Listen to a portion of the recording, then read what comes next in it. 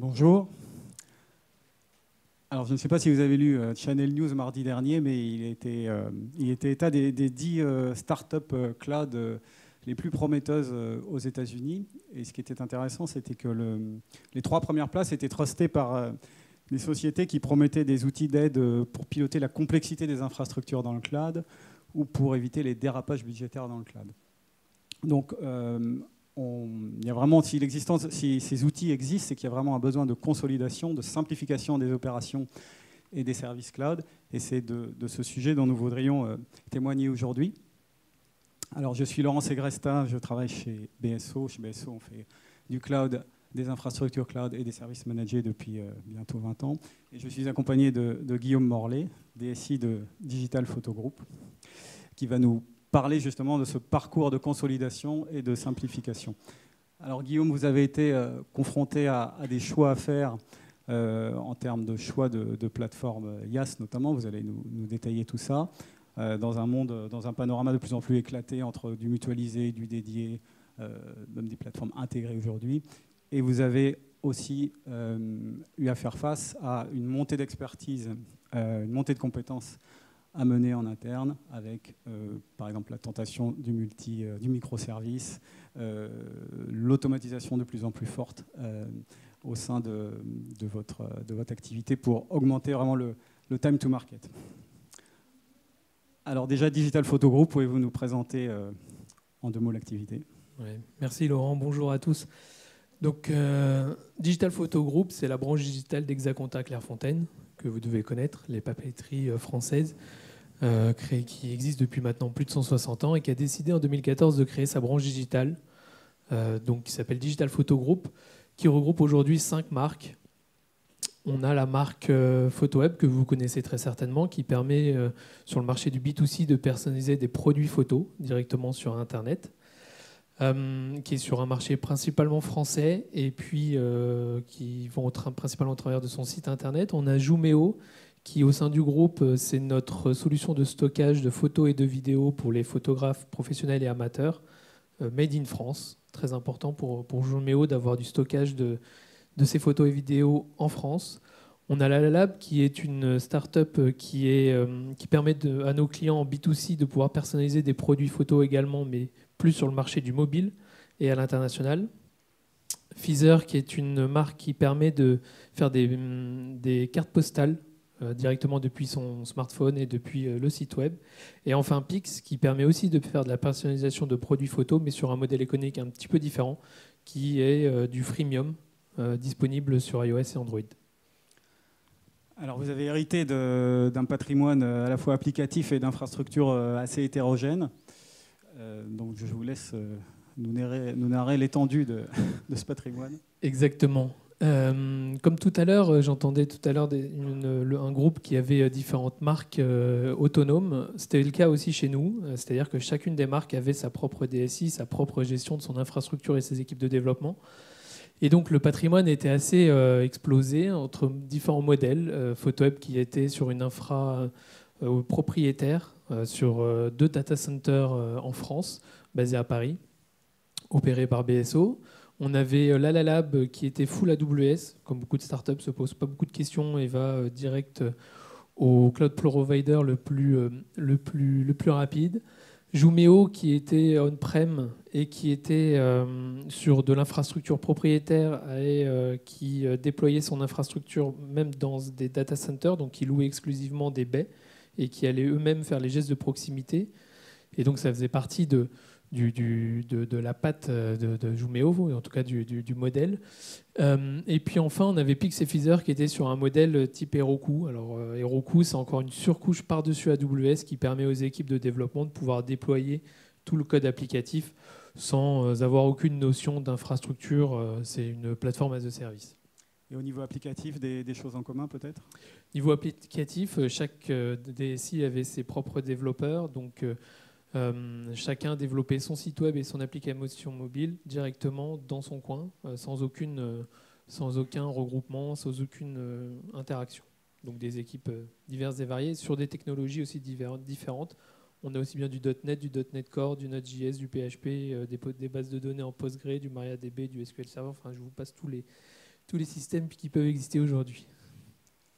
Alors, quelle a été justement votre feuille de route, vos critères pour bâtir une infrastructure cloud cible et donc consolider de toutes ces marques? Tout à fait. Du coup, la première chose qu'on a fait, donc c'était en 2018, on s'est projeté à 5 ans. Dans 5 ans, si on reste en l'état, combien va nous coûter l'infrastructure de ces 5 marques individuellement? Et on s'est posé la question, si on déployait une solution de cloud pour la branche digitale, qu'est-ce que ça allait nous faire comme économie? Et on a joué à cet exercice et on a estimé à 50% l'économie entre déployer une solution d'infrastructure cloud pour toute la branche digitale versus d'avoir autant de providers qu'on a de marques. Donc le but, c'était de limiter le nombre de fournisseurs, donc d'avoir un fournisseur, de pouvoir avoir qui puisse nous piloter toute notre infrastructure, et puis d'être notre propre acteur de cloud. Alors ça ne veut pas dire qu'on concurrence avec AWS, mais en tout cas en interne, au sein de Digital Photo Group, ce qui était important pour nous, c'était de maîtriser la donnée et maîtriser toute l'infrastructure. Également, ce qui était important pour nous, c'était que en interne comme en externe, c'est important la refacturation et il fallait que chacune des marques puisse être facturée de cette plateforme cloud en fonction de son usage et de ses besoins. Donc ça, c'était un élément aussi important pour nous. On ne pouvait pas partir sur un cloud en interne sans avoir la capacité de pouvoir splitter les différents coûts en interne. Également, l'expertise en interne, c'est important. Notre cœur de métier, c'est développer des interfaces pour nos clients qui permettent de personnaliser avec de la création de produits photos, des livres, des posters, etc. Et ça, c'est notre cœur de métier. On n'a pas de valeur à ajouter à aller en data center, faire des gestes de proximité, etc. On reste une PME. On est à peu près 300 collaborateurs, dont 50 à l'IT. Et les 50 à l'IT, c'est 85% des développeurs web et mobile. Donc, et enfin, dernier élément, c'est aussi l'attractivité sur le marché de l'emploi parce que vous connaissez très bien que le marché de l'emploi est très compliqué pour recruter des équipes de dev et les développeurs ont aussi très souvent besoin de travailler sur des technologies qui soient modernes, efficaces et qui soient le plus rapides en termes de déploiement et de pouvoir déployer toutes les releases qui sont nécessaires pour le site web et pour l'application mobile. Alors justement, est-ce qu'il y a eu des arbitrages à mener entre externalisation, conservation de compétences, CAPEX, OPEX? Est-ce qu'il y a eu des dilemmes un petit peu dans ce choix de stratégie?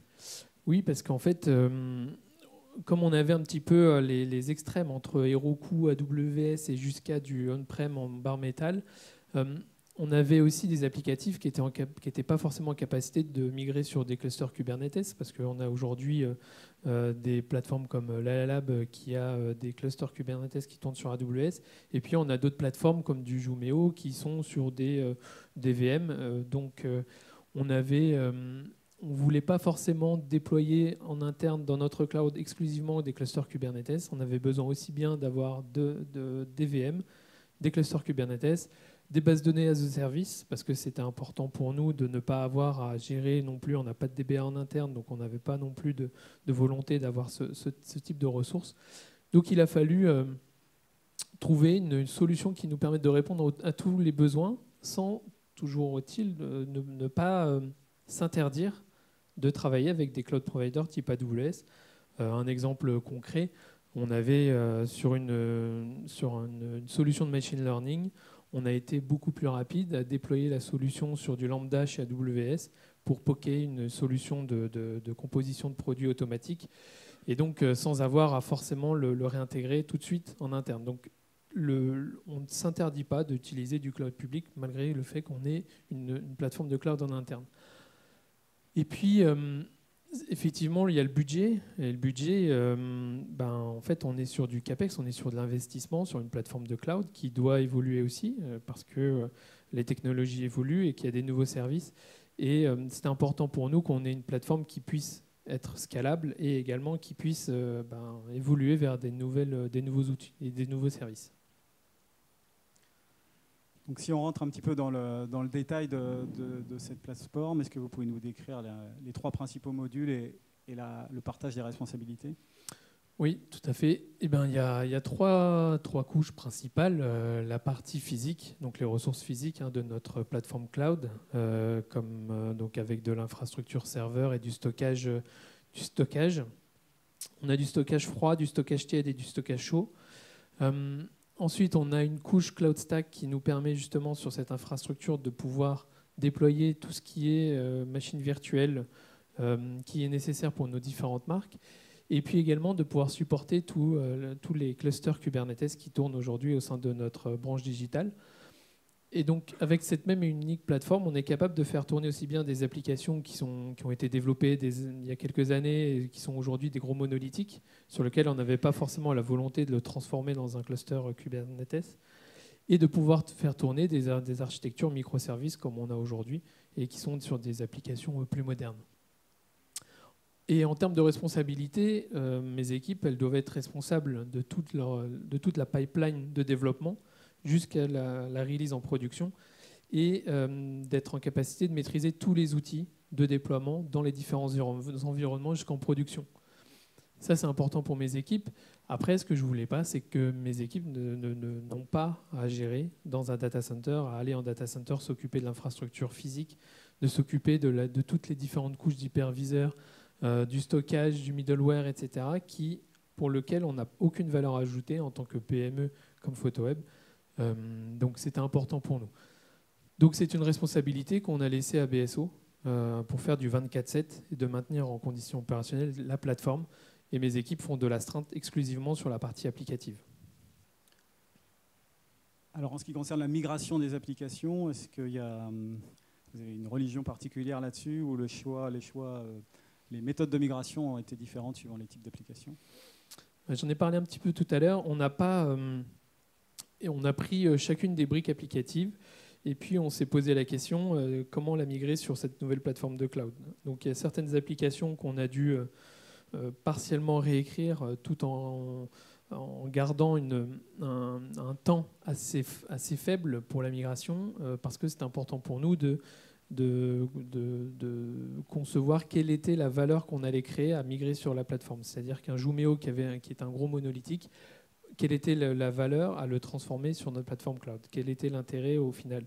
Et donc, on n'a pas redéveloppé, on n'a pas refactorisé l'intégralité de l'application parce qu'il n'y avait pas forcément de valeur.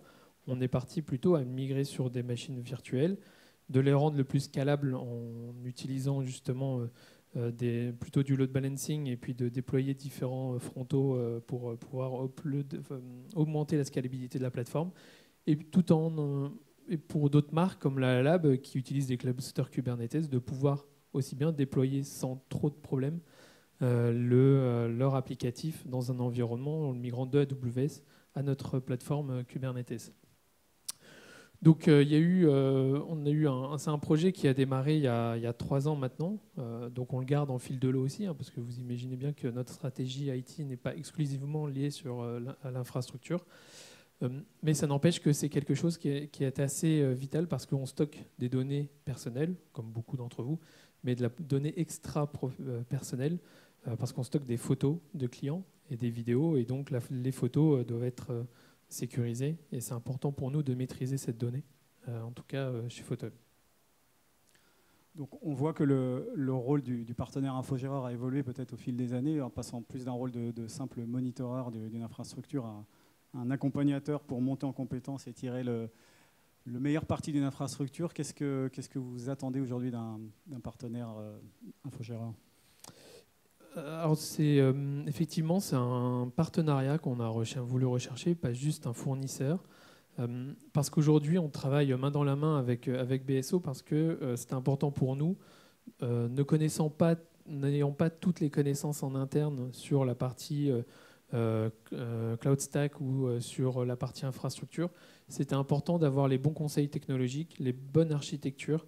Et c'est une plateforme qu'on a designée avec BSO et qui nous a permis aujourd'hui de répondre à tous les besoins et les enjeux du groupe.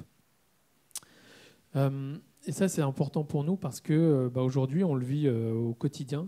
C'est-à-dire qu'on a des points hebdomadaires avec notre partenaire. Et mes équipes, qui sont aussi bien les équipes de dev que les DevOps, et j'ai un petit peu d'Ops, travaillent main dans la main avec BSO pour justement, encore une fois, optimiser notre plateforme pour qu'elle soit la plus résiliente et qu'on puisse la faire évoluer vers les nouveaux besoins. Enfin, dernier aspect, la partie FinOps. On en parle beaucoup de la partie FinOps. J'ai pu constater les factures d'AWS, notamment chez la Lab. Il y a à peu près 18 pages de détails de factures qui étaient assez complexes à analyser. On ne maîtrise pas forcément, en tout cas, j'ai trouvé ça assez complexe. Aujourd'hui, sur notre plateforme cloud, on a demandé justement, j'entendais tout à l'heure, il y a eu des développements spécifiques pour avoir des données les plus pertinentes. On a demandé à BSO de nous faire des dashboards qui soient les plus simples possibles pour qu'on puisse maîtriser nos consommations et qu'on puisse les répercuter correctement au sein des différentes marques qui utilisent la plateforme. Donc c'était vraiment important pour nous qu'on maîtrise aussi cette donnée financière. Voilà, donc en mot de la fin, une bonne conclusion serait peut-être de conserver une relation humaine avec votre prestataire dans un environnement technologique innovant. Tout à fait, c'est ça exactement. Et c'est important parce qu'encore une fois, l'infrastructure comme un pure player du digital comme on l'est aujourd'hui, c'est important l'infrastructure, tout autant que nos applications qui sont hébergées dessus. Merci. Merci Guillaume. Merci. Merci Guillaume. Est-ce que vous avez des questions pour Guillaume? Profitez-en. Non, tout est clair, tout est parfait. Bon, vous aurez l'occasion de discuter après, ensuite. Je vais vous reprendre.